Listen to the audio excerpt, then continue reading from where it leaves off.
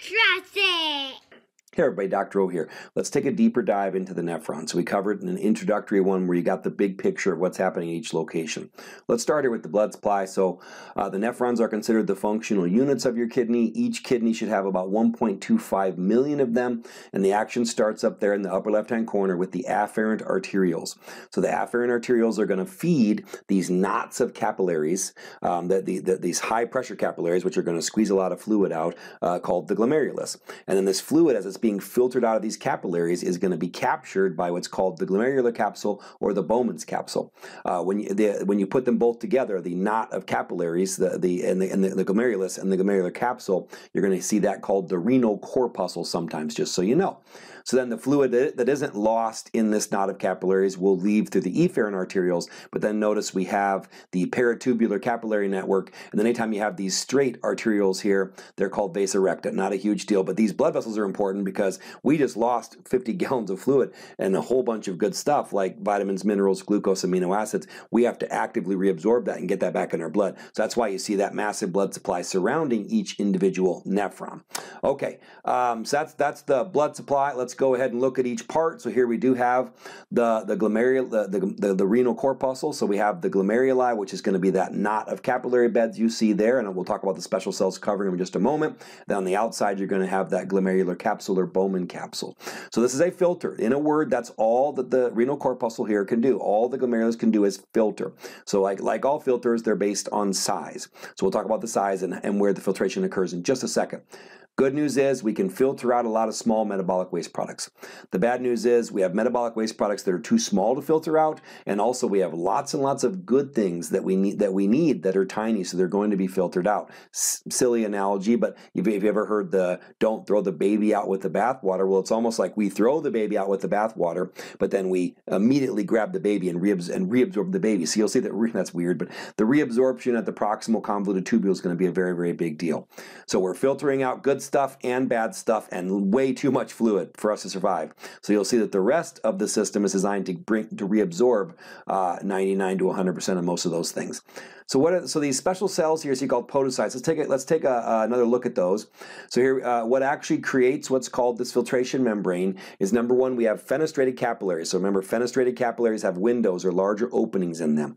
Then surrounding these capillaries is a thicker than usual basement membrane. So we're trying to make sure that only tiny things get through here. So we have fenestrated capillaries, but then we have a thick basement membrane. But the key is these cells. So you saw they're called podocytes, and these podocyte cells have these feet called pedicles, and I'll point to them here. But these pedicles are these finger-like extensions that are surrounding these podocyte cells. So if you take the fenestrated capillary, the thick basement membrane, and then the slits created by these pedicles, these feet, then we now have the filtration membrane. And if you're small enough to travel through the filtration membrane, then you will make it into filtrate. And that's good if you're small and bad and we want you gone, but it's bad if you're small and good, and let's move on to the next step. So now we're at the proximal convoluted tubule. Its primary function is reabsorption. It's going to reabsorb 70% of water, the water that we lost, those 50 gallons, and it's going to reabsorb 99 to 100% of vitamins, minerals, glucose, amino acids, all the good stuff we can't afford to lose. It's going to absorb it 100% unless there's too much of something. So if you're taking high doses of vitamins, don't be surprised to see some vitamins in your urine. That's totally fine, totally normal. Some people look at that and think, isn't that evidence that multivitamins don't work if I'm just peeing it out? Well, here's the thing. It actually is the opposite. It's evidence they do work. If you were to take a multivitamin and you find vitamins in your urine, that means that multivitamin pill or whatever it was digested, was absorbed, got into your bloodstream, and the excess was lost as urine. So just kind of keep that in mind. Glucose is the key example, though, of where we might reach what's called a transport maximum or a renal threshold. So you've only got so many transporters that can reabsorb glucose. If you overwhelm them because there's too much glucose in your blood, then some will spill into the urine. The number is going to be, I used to say 180, but the renal threshold is somewhere between 180 and 200 milligrams per deciliter, meaning that if you find glucose in your urine, that means your blood glucose levels are way higher than normal, because a blood sugar above 125 would be diabetic. 100 to 125 will be pre-diabetic, so now that's fasting. So now you're looking at double that. So if your blood sugar is 200, then you're going to see glucose spilling into your urine. So that's going to be, just imagine you've got these transporters grabbing every glucose they can find. Once each of them is saturated and working as hard as it can, as it can, any excess will be found in your urine. So there's lots of things that have a renal threshold. The renal threshold for amino acids is usually about 65 milligrams per deciliter. So a diet really high in protein and amino acids could lead to some of them being in your urine as well. All right. One of the ways, just quickly, one of the ways the PCT or proximal convoluted tubule does reabsorb so much water is it actively reabsorbs sodium and then water follows it. Okay, now we're down to the loop of Henle here. Big picture, the primary role of the loop of Henle depends on which side you're looking at, but its primary function is to reabsorb 15% more of that 50 gallons of filtrate, but you also see it does reabsorb sodium as well. Before we get there, though, there are two types of nephrons based on how long the loop of Henle is. So if the 85% of your nephrons are cortical nephrons with short loop of Henles like this one, 15% would be juxtamedullary nephrons. Imagine that loop of Henle going to the floor.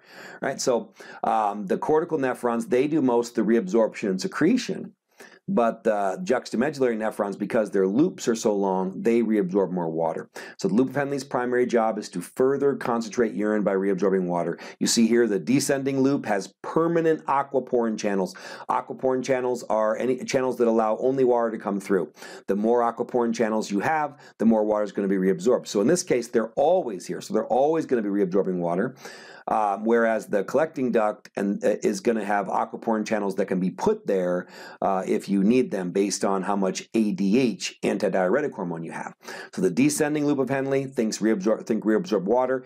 Ascending loop on the way back up, it reabsorbs sodium, primary function there. All right, so here you see what's actually happening here. As you travel down the left-hand side, you'll see the osmolality is increasing to 300 to 1200 because water is freely being reabsorbed here. So as you reabsorb water into your body, you're going to be changing the concentration. And then on the way back up, you're going to see that sodium and chloride are being actively pumped back in, and that's why the descending limb of the loop of Henle is for reabsorption of water, ascending limb, reabsorption of sodium. I don't think anything else needs to be said there. Now we're at the distal convoluted tubule. In a word, secretion is the key thing to remember, but it does have three functions. It actively secretes things like ions, acids, drugs, and toxins. So this would be how drugs and toxins might end up in a urinalysis. Acids, that would be, again, if your pH is dropping, then you're going to want to be getting rid of more acids. This would be why if you're exercising, because you're producing more metabolic acids, the pH of your urine is going to drop. These acids are going to be dumped out here at the distal convoluted tubule, so the pH of your urine might drop 2 points, but that's good because you're keeping your blood pH normal even though you're exercising. So secretion is the key, but there is reabsorption here. So, sodium, the big one here is the distal convoluted tubule is calcium. So under the influence of parathyroid hormone, you will reabsorb more calcium here. Which is why, if someone has calcium-based kidney stones, the advice used to always be low calcium diets, stop this from happening. But your body wouldn't be actively reabsorbing as much calcium if you had enough of it. So if you eat a diet higher in calcium, your parathyroid hormone levels will drop. So I think, and this is not medical advice, but personally, I think and research shows this too, higher calcium intake will lower your kidney stone risk, not lower calcium intake. Just kind of an interesting tidbit there. So the distal convoluted tubule, there is reabsorption, but secretion is the key. And then it also will reabsorb water if it's needed. It's called the selective reabsorption of water because this would only be happening if there was an increase in antidiuretic hormone, that type of thing. All right, then we get into the collecting ducts. Remember, they're not actually part of a nephron, but nephrons will connect to these collecting ducts. Their job is to determine the final concentration of your urine. If you have perfectly functioning kidneys, at this point, when you reach that end of the distal convoluted tubule, you've turned 50 gallons of filtrate into 27 liters, but we can't afford to lose that last 15%, that 27 liters of urine a day. So we have to start to actively reabsorb water here. The reabsorption before was just a passive process primarily caused by osmosis.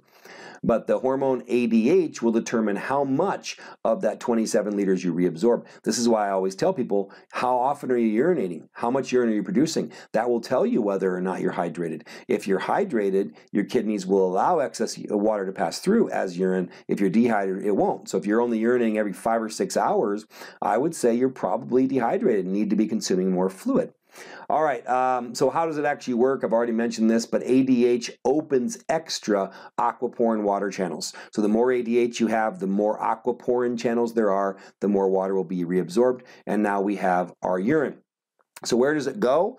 You'll see here we have the entire nephron we just talked about, the collecting system there. A tuft of collecting systems will fuse here at the bottom and form the renal papilla. So let me go ahead. So about 30 of them. The collecting ducts are going to fuse, and about 30 of these ducts will form this renal papilla. And if you look at the kidneys here, you see the renal papilla at the end of the renal pyramid, and they're going to dribble or drain urine into a minor calyx, which will fuse to become a major calyx, which will drain that urine to the renal pelvis, where it will then drain to the ureter, the bladder, the urethra, and the toilet. So now we've gone from the fluid being filtered out of your blood, everything being reabsorbed we need, hopefully, and then what we don't need and the excess gets lost in your urine. So that's the nephron and how it works. I hope this helps. Have a wonderful day. Be blessed.